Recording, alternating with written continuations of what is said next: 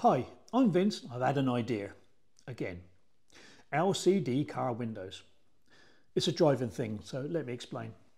Maybe it's because I wear glasses, so I can't instantly pick up the old so fashionable Oakleys every time the sun comes out. Maybe because I hate it when those pillocks keep their sun visors down long into the evening or later, or forever. Or is it just that I hate that time in a winter's evening when the sun is right in your face, just above the steering wheel rim? I think we need to do something about sunny days. My idea: why not use LCD technology to automatically black out your car windows on a summer's day? It's an established, well-known science, relatively cheap and controllable, and could be theoretically retrofixed to current vehicles. Just look at the watch on your wrist.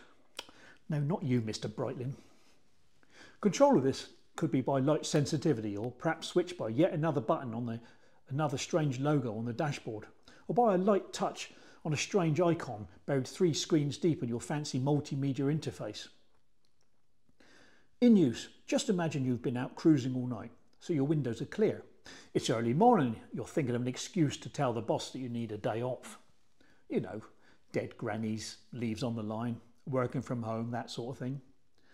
When you pull up next to a car and it's your boss on their way to work, just flick the switch and your car becomes a haven of seclusion.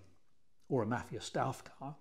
Yes, you too could look like a reclusive film star and your 40-year-old Datsun Cherry. There's only one problem as far as I can tell. Legislation would prevent the technology being applied to the front windscreens, so all the problems listed before would still irritate me. So I guess I'm going to have to get that laser surgery done so I can wear the bloody Oakleys. And think up another idea. I think you must know by now that shouldn't be a problem for me. Remember to like, subscribe, comment, etc. to hear all about that in due course. Thanks for watching.